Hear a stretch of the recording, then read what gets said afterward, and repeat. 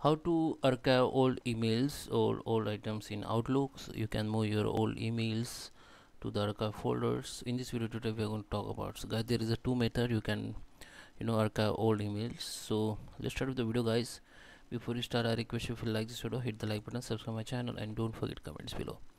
So as I told you, there is a two methods. First, you can set the auto archive and you can just archive the old items. Okay, auto archive work frequently on time which you want to set, and the archive only they only archive the your selected period, and auto archive they run recurring. Okay, so first I will explain you auto archive. Go to the file, go to the option, come to the advanced tab. Here you can see the auto archive. Just go to the archive setting. So you can run the auto archive every 16 days, or you can minimize or maximize the days. You can get the prompt before auto archive. If you want, you can get the prompt, so you can approve it. So during the auto archive you can delete the expired item, or you can archive or delete old items. Okay, so just archive it. Show the archive folder in the folder list. You can this folder list will show in this your left side folder in very bottom. Okay, so clear out item older than, okay, it will be clear out the older than 22 months, or you can set the year, week or days, and you can minimize maximize the month or days.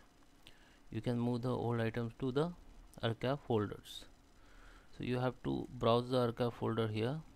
Okay, so you can select your existing archive pst file, or you can say data file, or you can create the new one, new auto archive file. You just rename here file and just click on OK, and new archive file will be open.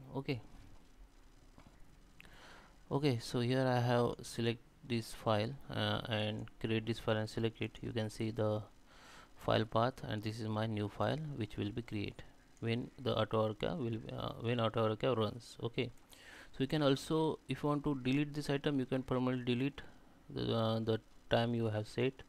Clear out the older than 24 months we have set here. So older than 24 hours will be permanently deleted if you click on this. Okay, you can set the auto archive. Just click on OK. Then you can create the create the new data file or archive file, and it will be run every 17 days, or whatever you have set, it will be run like this. Okay, just click on OK.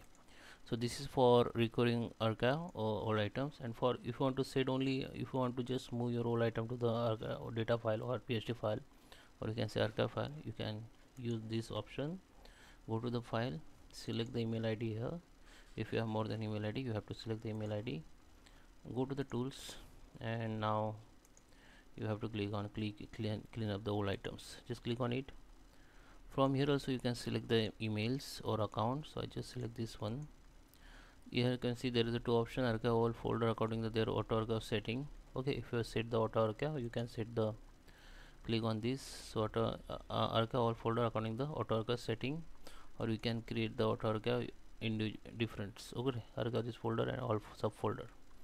So you have to click include item with the do not archive checked. Okay, if you have make setting for the individual item folder that do not archive this folder, and if you want to force this setting to archive this also, then you can check mark on it. And here you have to check the archive item older than. So if you want archive more than 2 years items, then you have to change the year here. So just take January 20th for 20th, archive item older than. Okay, so here you also you can select the existing archive file, or you can create the new archive file here. You can change the location if you want.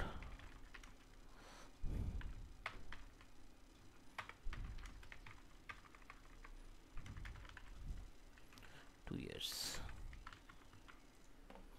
So select, now just click on OK. So older than this, older than 2 years, the archive file, the all email will be archived, and it will be show on your, this is my archive file name. Okay, new archive older than 2 years. I just click on it, so it will start to archive.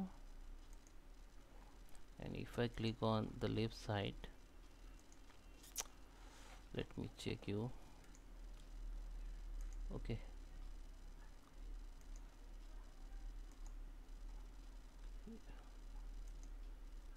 okay, this is a file, or you can go to the file, open export, go to the open data and find out this file. So I just, okay, this file I just created, I just click on OK.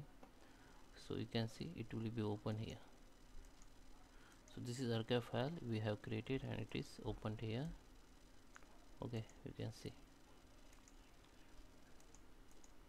So guys, I hope you like this video. Please subscribe me. Thank you for watching.